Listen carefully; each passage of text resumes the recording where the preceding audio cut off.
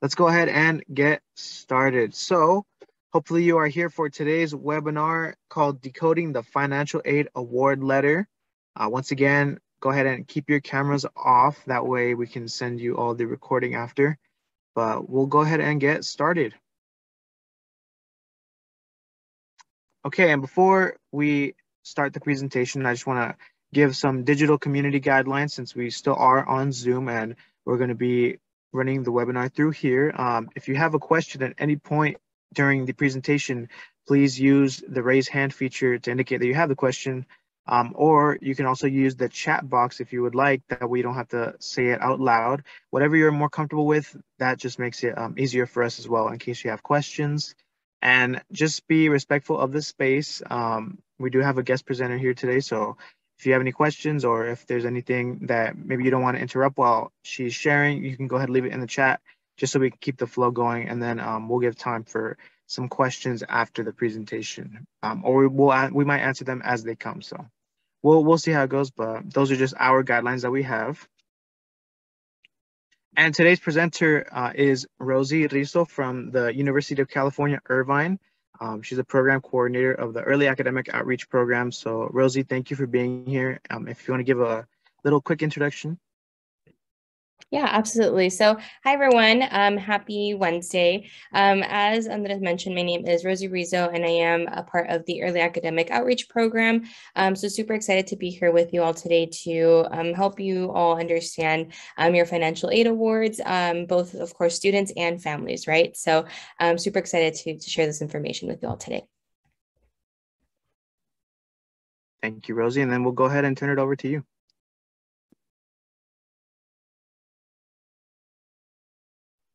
Alrighty, so can everyone see my screen okay? Yeah, awesome. Okay, so perfect. We're gonna go ahead and jump right in. I already gave a quick little introduction about me. So again, like I mentioned, happy Wednesday. Hope everyone here is ready with maybe some like paper or pens, or maybe, you know, ready to take some notes, because there will be a lot of useful information and relevant information that we'll be going over today. So after today's presentation, you'll be able to recognize key terminology used in a financial aid package. You will also be able to understand the different components of a financial aid award, and also identify the next steps to secure your financial aid award. So we'll be going over the breakdown, we'll review some terminology that, you know, I'm sure you all have heard of already, but we're going to go ahead and go over it just so it makes a little bit more sense when you're seeing it on your financial aid package. All right, so here's our agenda for today. So like I mentioned, we'll be going over a recap of financial aid terminology, and we will be transitioning into, of course, the basic components that are included within a financial aid award. After that, we will go ahead and transition into some examples, just so that you all are able to see the differences in financial aid letters. And I'll also share a resource with you, the shopping sheet that you could use to calculate the overall cost of the school that you are planning on going to. And then just ending off with some tips and suggestions for you all in regards to, of course, financial aid. So transitioning into a recap, so we are going to be going over the types of aid. So these are the types of aid that are offered, especially after, of course, filling out your financial aid application. So we'll start off with grants. So grants is, of course, money that is awarded based on financial need. So all of these types of aid will get calculated, of course, based on the financial aid application that you submitted. You do also have the opportunity to qualify for scholarships, which is aid awarded to students for academic achievements, interest, special talents, financial need, or a combination of factors. So a good question that I always receive when it comes to scholarships is, do I need to apply for every single scholarship that I want to receive? The question is, I would say yes and no. Some scholarships, specifically some specific scholarships, may require a supplemental application, but many times when completing your financial aid application, you are automatically awarded some scholarships that are offered depending on the institution that you are applying to, or that you have been accepted to. So of course it is yes and no, because you are still applying for it in a sense by filling out your financial aid application. But there are also other scholarships that do have additional requirements. Now transitioning into work study. So work study is a federal aid program that funds part-time student employment, which is really awesome, right? To have the opportunity to be able to receive an on-campus job while you are, of course, in school. And the awesome thing with work study, and I'll go ahead and emphasize this a little bit later as well, is that they're super flexible when it comes to, of course, your school schedule, and definitely prioritize you being a student, of course, before a worker. Another type of aid is also loans. Loans are offered and within financial aid packages, and it is aid that is borrowed by student and or parents that must be paid back with interest. So we're going to be going over the breakdown of the loans that could potentially be offered within your financial aid package as well. All right, so cost of attendance. So the definition of cost of attendance is the total amount it will cost you to attend a school during an academic year, which includes tuition and fees, room and board, books and supplies, transportation, miscellaneous, and personal expenses. So the important thing to note here about the cost of attendance is that it is an estimate, right? It's an estimate depending on every student's situation. So the things that could definitely vary depending on whether a student wants to live on campus or live off campus, right? Could be that big difference within the room and board fees, right? Where a student may be having to pay a more significant amount of money to, of course, board and room on campus.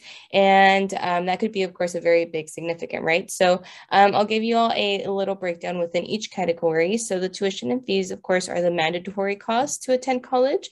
The tuition, of course, is the teaching costs, and the fees, including the administrative fees to, of course, run the institution. For room and board, it is the living cost when you do go to college. So that includes living in dorms and potentially having a meal plan on campus. And I will, of course, mention again, room and board usually is the most expensive cost, the most expensive part of the cost of attendance, especially depending if some institutions do require students to live on campus for the first or second year. Books and supplies are also some materials that you do need to take into consideration for the cost, right, while you are in college. But the cost, again, does vary. It just depends if you'd like to be a little bit more cost effective, and maybe you want to look up to see if there may be some PDF versions of a book online, or maybe instead of buying a brand new book, you could buy a used book or rent a book as well. So these are things that you could, of course, kind of change the actual price, the estimated price range. Transportation would be the cost associated with traveling to your institution or from your institution, especially, for our commuter students. So, transportation costs could include parking passes, car insurance, gas, and also, potentially maintenance costs as well. Miscellaneous and personal expenses. This could, of course, just be like anything. Of course, for a student living on campus, they will probably have to be buying their own shampoo, their own toiletries, or their own, of course, like food, right? They will be having to do grocery shopping. So it just depends, right? Like I said, all of these, majority of these categories, they can fluctuate, and they aren't exactly set prices. All right, so here's an example of a cost of attendance, just an overall cost of attendance from UC Irvine for the school year of 2022 to 2023. So here within the slide, you'll see that there are 3 different categories: living at home, living on campus, and living off of campus as well.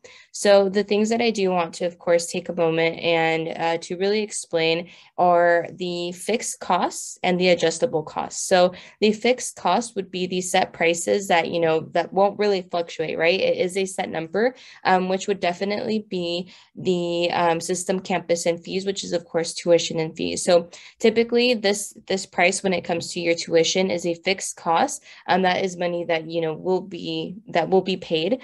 However, the rest of the categories can be adjustable costs. So that includes the room and board, books and supplies, transportation, and personal cost as well. And you could definitely lower the overall cost of attendance depending on the situation. So as you see here, for a student that is living at home, these costs, of course, room and board up until the personal costs, they are, of course, a little bit less expensive. And, the biggest determining factor would of that would be the room and board, right? So living at home definitely will probably mean paying less rent, and that overall changes the total amount, the total cost of attendance.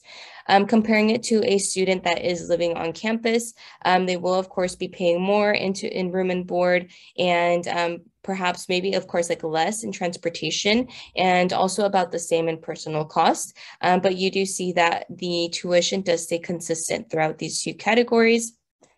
Now for students living off campus, you do see that the price does fluctuate a little bit, and it is a bit less, a little bit more affordable than living on campus. But of course, rent is also a big, one of the highest expenses within this example, because of course you are having to pay rent. Maybe you, or maybe a student decides to, rent out an apartment with a couple of their classmates. The rent is typically a little bit more expensive when you are living near the universities. However, nothing like home, right? At home, parents usually are very nice and they don't charge you as much, right, as much rent as you would in renting an apartment near campus. So like I said, the cost of attendance, it is just an estimate. It is what you make of it, really, depending on the situation that you end up being in, right? Whether you end up being a commuter student, whether you end up living on campus in one of the dorms, or if you end up living near campus, but maybe in one of the like university apartments as well. So throughout my personal experience, I will go ahead and share that living at home was very affordable for me. I decided to live at home and commute from Anaheim to Irvine, just because, of course, I wouldn't have to pay for rent and wouldn't have to pay for any like dorming expenses. So I will say that that definitely helped me. I graduated debt-free because I did receive sufficient financial aid to cover my tuition and fees. So that was just something that, of course, was my decision. But again, it's a very different situation for every student, especially if a student maybe applied farther from home, right? So those are just things to, of course, keep in mind. All right, now transitioning to financial aid award basics. So what is the financial aid award, right? So it is a financial aid offer made by an institution a student has been admitted to. So these, as students have been receiving their acceptance letters, I'm sure they are already starting to receive all of their portal information and being able to log in to see their financial aid packages, right? If not now, I do know that financial aid packages usually end up coming out at least by like late April, if not end of April. So each college and university presents their financial aid award a little differently, but they should all include the same key elements. So when I do say this, that it looks a little different, I will say the format of it is what looks different, but they definitely do include all of the same categories because it's essential to know, right? It's essential to know how much it is that you will be paying for school, or how much financial aid you will be receiving that will, of course, cover majority of the cost maybe. So now we'll be going over some terminology that is within the financial aid award, that is gift aid. So we're going to go ahead and talk about gift aid, which is my favorite type of aid. Gift aid does include grants, scholarships, and other aid in coordination with federal, state, and the university. So gift aid will always be money that is awarded that you don't have to pay back, that students don't have to pay back. So what's really awesome is that sometimes there could be institutional scholarships or institutional grants that are offered aside from like the Cal Grant or the Pell Grant, right? So that is something to, of course, keep in mind when looking over your financial aid award. The total aid it includes a total amount of gift aid, work study, and loan eligibility awarded. So typically within your financial aid packages, those are the three things that you'll see. You'll see your gift aid, work study, and the loans that were offered, which is also a type of aid. Now, the net cost is the difference between the total cost and the gift awarded amount, right? So we'll go over this and kind of do the breakdown a little bit more like later on. So, just giving you an inside scoop right now. And then the EFC, which is known to be the expected family contribution, it includes student contribution, where students could contribute to this, to their payment, of course, of the university or of their school or the college through work study, loans, and other forms of income. And it also includes parent contributions, which would be loans or other income as well. So yeah, this would be, what would be within those financial aid award packages. And now we'll go ahead and check out what exactly it does include. So within majority of the financial aid awards, you will be seeing, like I said, the gift aid, work study loans, and other types of aid. So within the gift aid, I know I mentioned a few already. Usually is offered the Cal Grant, Pell Grant. Like I mentioned, there are specific university or college grants that are offered specifically through that institution. And they all are a little bit different, right? So that college or university grant will be probably named different things based on the institution. And also within this, you will see any scholarships that may have been awarded, whether it's scholarships that students may have applied to, or maybe scholarships that were automatically granted to them based on need, right? Work study is also included with this, where students should have been able to opt in to be considered for work study when they were filling out their financial aid application. So when you do receive work study, students have the opportunity to, of course, accept or decline it. However, I will say that if students don't use it within their first year, they won't receive that money, right? It is money that they do need to work for. So super important to just take that into consideration. If you don't work for it, then you won't receive the money. Now we'll go over other forms of aid, which includes, some institutions, they do offer health insurance waivers. So by law, within at least the UC system, I know students are required to have health insurance. So they are automatically registered into the school and the university health insurance. However, which is a fee, right? However, if students do have their own personal health insurance, whether it's through their parents or through their employment, then they could go ahead and waive that insurance and could basically get that money back, right? That fee that they were automatically enrolled in, they could receive it, which is just like an additional form of aid. Some universities do offer housing grants to encourage students to live on campus, especially if it is a requirement for the campus. Usually these housing grants are a bit more common. I will say though that they aren't offered at every institution or every college. So these are just other forms of aid that could be, of course, awarded. Now transitioning into loans, which is everyone's favorite. Just kidding. So we're going to go over subsidized loans. So subsidized loans are loans that are actually the best kinds of loans you could get because interest is paid by the Department of Education while students are enrolled at least half-time in college. So if you are offered loans, and I know, there's a stigma behind loans that you don't want to be like in debt or, the term loans is of course a little scary. But if you are able to, of course, if you need loans and if you are offered subsidized loans, I would say this would be the best bet because like I mentioned, the interest you don't have to pay for until 6 months after you graduate on the remaining balance that you have. But say you take out a subsidized loans and while you're in school, you maybe have another job, or maybe, parents are also helping their student out by helping paying off that loan. If they pay off that subsidized loan that they did receive, by the time that they graduate, then there will be no interest that was, of course, like paid towards that loan, which is pretty awesome.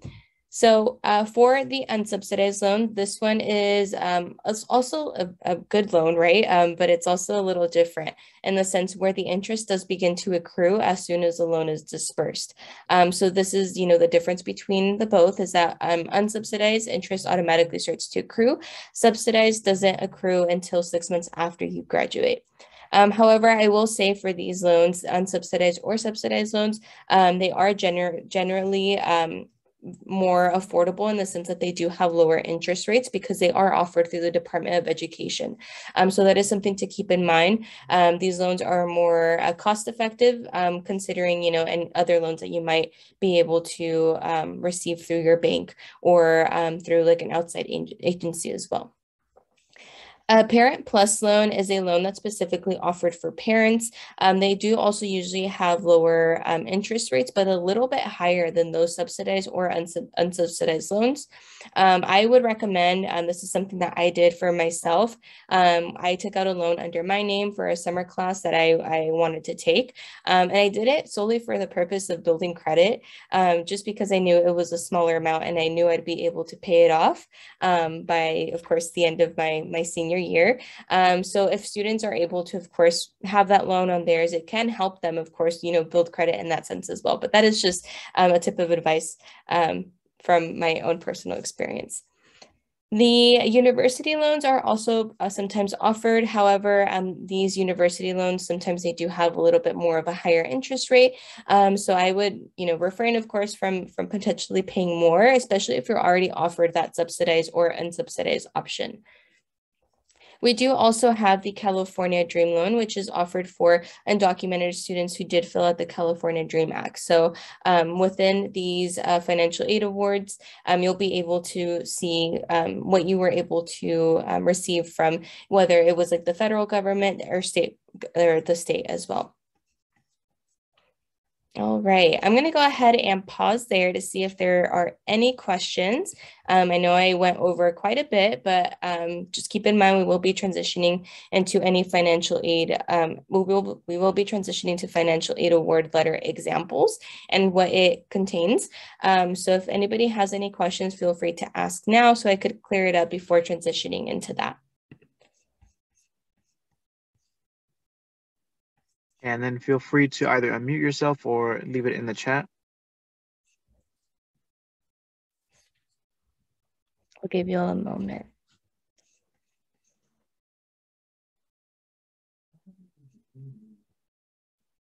Is it possible to not qualify for work study?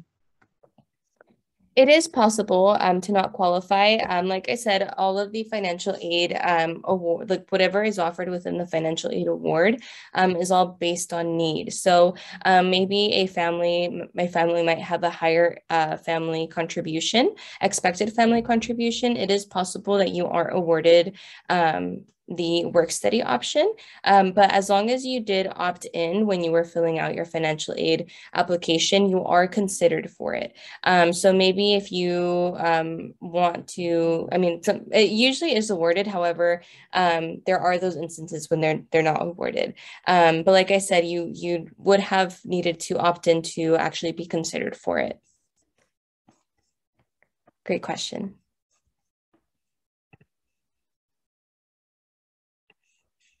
Anyone else? All right, I'll go ahead and continue. So we are jumping into some award letter examples. So we are going to jump into an example that is from UC Irvine. So I'm going to go ahead and break it down for you all. So please feel free to stop me at any time if you have any questions or if there's something that isn't clear. So within this financial aid award, you will see the categories that we went over, right? So we went over gift aid, student work study, loans, and other. You will see the descriptions of the aid that was offered, also the amounts, and also this additional section where students are able to either confirm or accept or deny or decline the aid that was offered.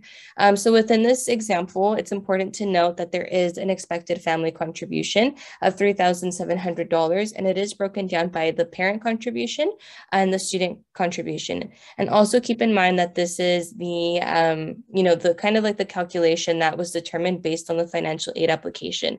So super just important to keep that in mind. I will start off by saying that EFC, just because there is an EFC there, does not mean that that is the exact amount that you are going to have to pay out of pocket. Because remember that this is, of course, it's an estimate, right? And like I said, you don't have to pay it all at once, so there's no need to take out a specific loan for it. That is a question that I do receive frequently, so just wanted to emphasize that now before I'm just going into the breakdown a little bit more. So within the gift aid category, you do see the student was offered Cal Grant A, the federal Pell Grant, the UCI grant, and you see the amounts that was awarded. And of course, it's free money, right? So all of the amounts should have been accepted and confirmed. So you're able to see here the total amount of gift aid. So all that free money, right? Here you're also able to see all of the student work study that was offered. So the student qualified for $1,500 of work study that they could use while working on campus or having a campus job. And then you do also see the loans that were offered. So like I said, you do see the two main categories, which is the unsubsidized loans, subsidized loans, and you do see the university loan as well. So this person did great. This person probably listened to my presentation because they did accept the subsidized loan. And that, again, is the loan that you don't have to start paying interest until 6 months after you graduate. The unsubsidized loan amount and the university loan amount was declined. So they didn't, even though it was offered to them, it didn't mean that they necessarily had to accept it. They had that option. And the loan fee usually is just automatically applied. So you're able to see the total amount of loans that was offered, but keep in mind that they only accepted a portion of it. Here you also see the other category where the health insurance waiver was accepted. So they did receive those $2,000 back. So here you could, of course, see what was offered, what was accepted, and what was declined. And within this award letter, within the award letter, it should give you the estimated cost of attendance, which is here as well. So we're going to go ahead and just transition into a different award letter because afterwards I'll be showing you what a shopping sheet is so that you're able to calculate the overall cost versus the aid that you have received. All right, so this is a second example based on UC Berkeley. So this is just another example so you could see how it's broken down differently, right? So for this award letter, you can see, of course, the descriptions again. This financial aid award has an additional column for the department, the annual total, and then the status, whether it was confirmed or accepted. So something that's important to take note is here, it does say annual total. So that will be the financial aid that was offered throughout the entire school year. So just keep in mind that, you know, within UC Berkeley is still in a semester system. So it'll technically be split up into two, right? So that $7,000 would be $3,500 the first semester, $3,500 the second semester. So super important to keep note and to double check exactly how it's being separated, because some financial aid award letters, they do separate it by semester or by quarter. So here we get to see that the student received the Berkeley Scholarship, which is one of those institutional scholarships that I mentioned that you automatically get qualified for by submitting that financial aid application. You do also see they were awarded Pell Grants, federal Pell Grant, and the UC undergraduate grant as well, which is also another institution-based award that was, of course, given to them. So the total gift aid that they received was $24,500, which is awesome. We love free money. And we do see here they were also offered work study. They were eligible for $4,000 and it was accepted. So this means that the student will be, of course, obtaining a on-campus job to use this additional aid. For loans, the student was offered both a subsidized and unsubsidized loans, direct loans. So again, the student, probably listened to one of our presentations because they did accept the subsidized loan, which means no interest until they graduate, and they did decline the unsubsidized loan. So you do see the total gift aid that was offered, and you do see the overall grand total of everything that was offered, right? Of all the gift aid, work study, and the loan. So keep in mind, it is including the additional loan that was declined. So like I said, we'll go ahead and go over the breakdown of how to calculate the overall costs. The student did have a family contribution of $3,800. So this is what financial aid is expecting the family to contribute to on a yearly basis. And of course, within this award letter, you could also see the cost of attendance here. All right, and now transitioning into a UC Santa Barbara award letter. As you can see, this one does look a little different, right? One thing that's very important to note here is that this is an award letter that was provided for an undocumented student. So here, because they are undocumented, they do only qualify for state aid, not at a federal level, unfortunately. However, you do see that they did still receive a good amount of gift aid. So they did qualify for the Cal Grant A. They also qualified for the UCSB grant, which was one of those institution-based grants. agency scholarship and the AB 540 non-resident fee. So, you know, what the student did is that they were able to fill out kind of like an application, an affidavit, which is available within the institution so that they could qualify for in-state tuition instead of out-of-state tuition. And they were also offered that California Dream Loan within their financial aid award. So here it's important to note that that their EFC was 0. So based on their financial their financial income, family wasn't, you know, didn't need to, of course, contribute to anything. And you're able to see here that within this award letter, it is broken up by quarter. So you're able to see, of course, how it varies, right, per financial aid award. UC Berkeley's was yearly, but here Santa Barbara's is broken down into semesters. So you're able to see that overall they did receive a total amount of about $57,000 in gift aid, and they did qualify for this loan. And you're just able to see the overall aid that was offered to them, and you could compare it to the overall cost of attendance. So great. Any questions on any of those award letters before I transition to the shopping sheet? I know it's a little easier if I like point it out, or if you all have any questions on a specific portion of the award letter, I could definitely point it out before transitioning.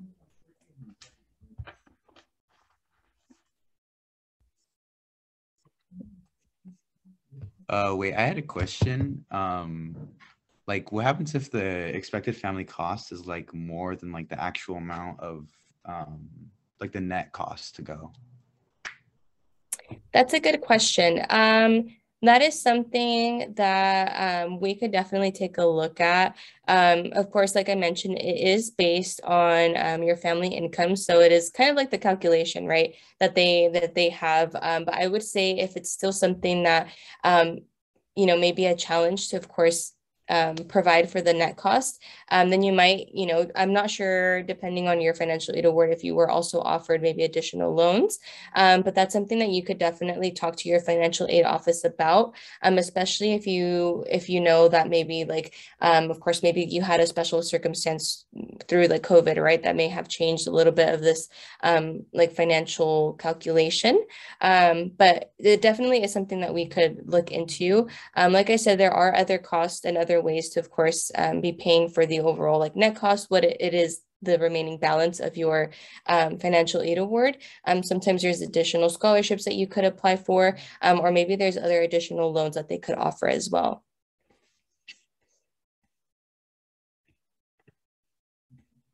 Good question. Okay, thank you. Yeah.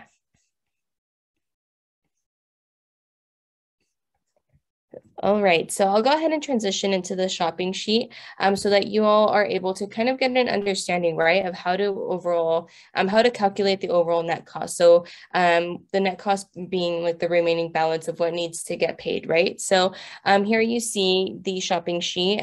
There's shopping sheets that are accessible online. You could Google it, you could look up shopping sheet for the UC system or the Cal State system, and there usually is one that is offered so that you're able to actually fill in the blanks and see what your like estimated cost will be. So for this student, Peter the Anteater, you are able to see their, of course, tuition and fees, their room and board, book supplies, and all of that. You're able to see the work study that was offered, the gift aid that was offered. So first you go through the cost of attendance, the overall cost of attendance, and you subtract all the gift aid that was received. So you do see the overall like net cost. So this is basically like the remaining balance, right? The remaining balance that is needed to be paid through, of course, like loans, through work study, or through like family help, right? Or yourself by maybe having or receiving, or of course, getting like another job.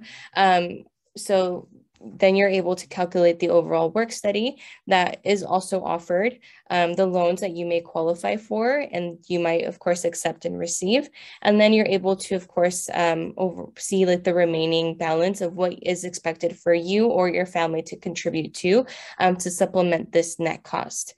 So that is, of course, those are just different ways that you could, of course, kind of complete that cost. I know, of course, times are a little tough right now with COVID and everything, but there are definitely ways, especially if you do feel like there may have been like an error or anything like that, definitely contacting your financial aid office for the institution that you are planning on going to. There's always, more information that they have. Maybe they have additional scholarship opportunities or other grants that they may be able to distribute. So super important to definitely address that. Sometimes if you, even if your net cost is still like a significant balance than the aid that was received, even through loans, there are also other ways, right? There are also other loans that you could qualify for, maybe throughout like an outside department, an outside like bank, maybe a family bank or credit unions usually have much lower interest rates as well. So those are things to definitely look into to help supplement that cost. And I will say, the net cost, it is like within like a yearly basis, right? So think about it. If you maybe have like another job, maybe on the weekends, right? And maybe, of course, parents are also helping their student, you could be making payments towards that net cost. It doesn't all have to be a like one and done, right? You may not have to pay those $16,000 all in one sitting. It is throughout the entire year. So just something to keep in mind. All right, so now going into some tips and suggestions, we are going to be going over verification. So when receiving your financial aid applications, your financial aid award letters, there may be instances where some students they are chosen for verification. So the financial aid offices can select you to verify information submitted on your college or financial aid application. So that's why, like I stress, you should be definitely looking into your emails, make sure that you're checking those school portals that you have, you should now have access to, and because that's where you will be notified if you are selected for verification. And I will stress it is super, super important to make sure that you are submitting any required documentation and submitting them by the deadlines as well, because if you don't submit by the deadlines, then you may be at risk of not receiving a specific type of aid or just financial aid in general. So definitely want to just, make sure that you are, if you do happen to get selected for verification, that you are on top of it to ensure that you do receive as much aid as you possibly can. And as mentioned, it does say each institution does have strict deadlines, but they are not all the same, right? So every school is like at this point an individual school. Each school has their own individual financial aid office. So it's no longer contacting the FAFSA application or the California Dream Act application. Now it's contacting the individual schools for additional resources and help. All right, and then just some reminders, like I mentioned previously, if there are any errors or if you have any questions on your financial aid package, we do highly, highly, highly encourage you to contact the financial aid office at the specific institutions that you applied to. And right now, I know you may not have SIR'd or you haven't made a choice yet, the school that you are going to. So it might require you to call multiple different like financial aid offices, right? To maybe see what it is that school could do for you. Like I said, at this point, it's individually within each institution to see what it is that they could offer you more or what they can't offer you, right? And you're able to, of course, make comparisons in that if they're able to adjust your financial aid package. And super easy to find, of course, the contact information for financial aid, depending on the institution. If you want to find the financial aid office contact for like Long Beach, you just type in SCULB financial aid office information or contact, and you'll be able to find their contact information there, vice versa for any of the UC schools or even community colleges as well. So great. Okay, so I am going to leave it open for questions. Any questions that you all may have. I know there were some questions that were previously submitted as well, but I'll go ahead and leave it open right now for you all to just ask if there's anything that you would like for me to go over again, or anything that you all would like for me to clarify, or any general questions as well. Hi, so how much aid, how do you determine how much aid a student gets? So that is all determined through the financial aid application, depending on the one that you received. It is all based on need. So if a family's income is lower, then that means that financial aid will be offering more money to help supplement the cost of course, college or their education. If parents or families do have higher income, then they may receive a little bit less aid because they have more income to, of course, like pay for school. I know it's a little unfortunate. Doesn't really sound. It just sounds a little different to explain it in that sense, but it is an overall calculation based on the financial aid application. So it is all need based. When you are receiving your financial aid award letter, keep in mind it is based on need. Also, the institution grants that you may receive, again, a lot of it is based on the overall need that a family might need to, of course, attend an institution. Didn't realize how many needs there were in there. Yeah, and then I mean, one of the first ones that comes up would be through FAFSA, the free application for federal student aid, but also maybe the CSS profile as well, just depending on the school that you applied to. And there's others as well, but those are the two that come to mind.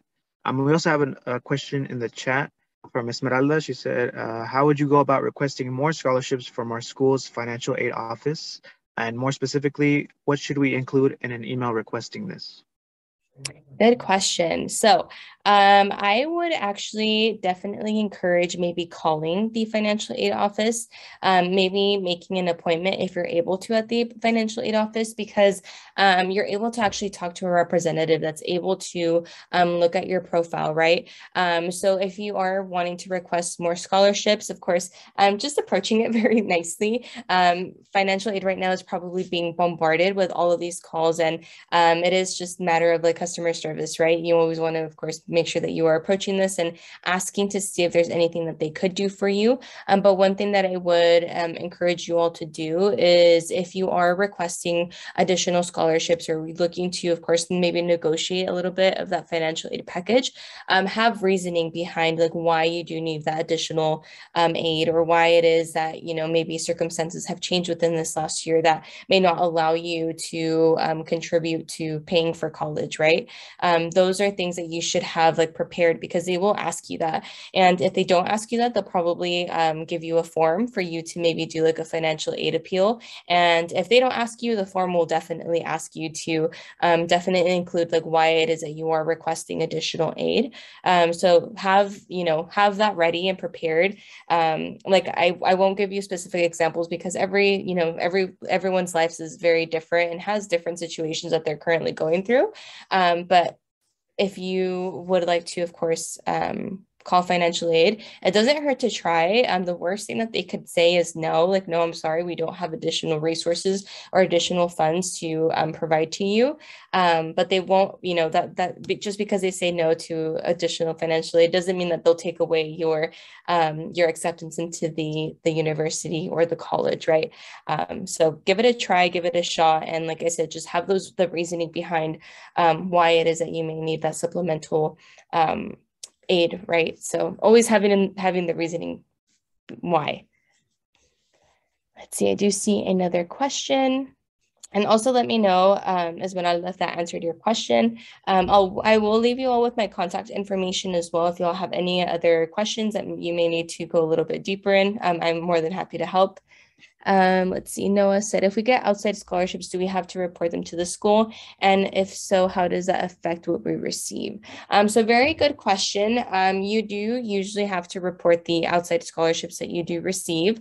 However, it shouldn't, I haven't seen them really take away a whole lot of aid from students when they do receive outside scholarships, unless it was a very significant amount. They'll adjust your financial aid package, but usually they don't take away any aid that you have received. It's very rare unless, like I said, it was a significant amount of money, because sometimes the scholarships, they are merit-based, right? They're based on maybe any accomplishments that you may have done. And it would be a little unfair for them to take a whole chunk of your aid away just for a scholarship. So you do have to report them.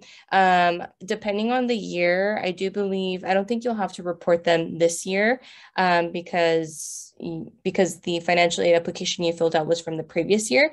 But definitely for the next time you fill out your financial aid, they will ask you for that scholarship information. Awesome. Diana said, my status shows processed successfully, but I have not received an award letter. Do I have to call the school or wait for that? If you haven't received the award letter, it is absolutely okay. It still is pretty early on. If you think about it, the financial aid deadline was March 3rd, but did just get extended to April 1st. So they might still be working on, kind of crafting and putting together the financial aid award letter. So I would wait by a little bit more, like mid-April. If you don't receive anything by then, which you should, then I will definitely call. But like I said, keep an eye out on your email, and also be logging into your school portal and checking that financial aid tab. Let's see. Caleb said, my financial letter expected parents to pay $25K, but they can't. What do I do?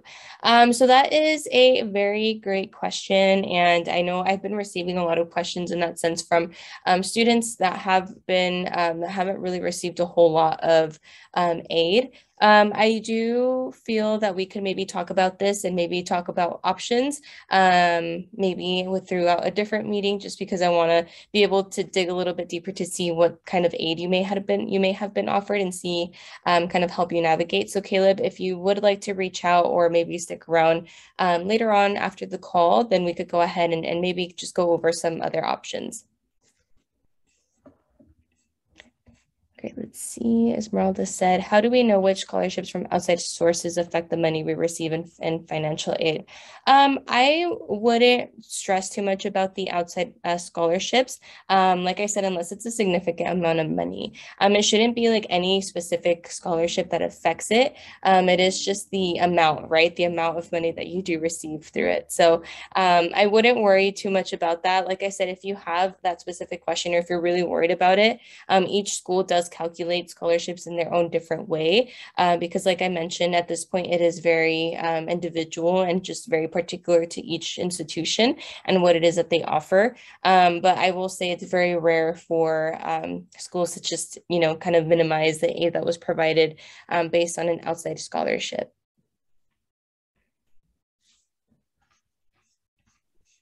These are all really good questions. I'm glad that they're being asked, because if someone has this question, more than likely someone else in the webinar has that same question. So yeah, these are good.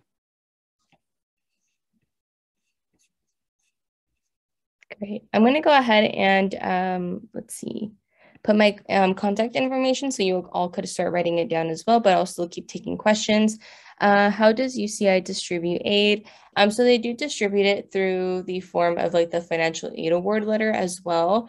I'm not exactly sure if you're talking about like what kinds of aid they distribute, but through my own personal experience, for me, the aid that was distributed to me and the most like helpful throughout my 4 years was the Blue and Gold Scholarship. That was also a need-based scholarship that was offered based on my family income and my family size. My parents made under a specific amount of money, and because my family size was a little bit bigger, it technically kind of categorized me into that like low income sector. So I did receive that Blue and Gold Scholarship that did cover a majority of my tuition and fees. But there are also different levels, right? So there is like a middle class scholarship. There's other scholarships that are offered, and like I said, it is all based on need. And like I said, it usually is calculated dependent on your family income and your family size, how many people are living within that income and living, depending on that income. They do also offer work study as well. That is very common throughout, of course, many institutions. I never took advantage of work study because I had a job outside as like a commuter student. So that was something I didn't take advantage of, but I wish I did. I wish I had gotten more experience, like having on-campus job.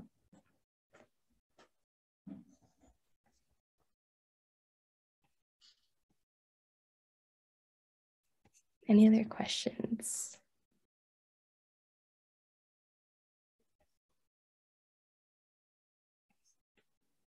Well, if another question comes in, then we can answer it. But I just want to thank you, Rosie, for your insight for this presentation. There's a lot of really good information that I wish when I was doing through the whole application process, I would have known.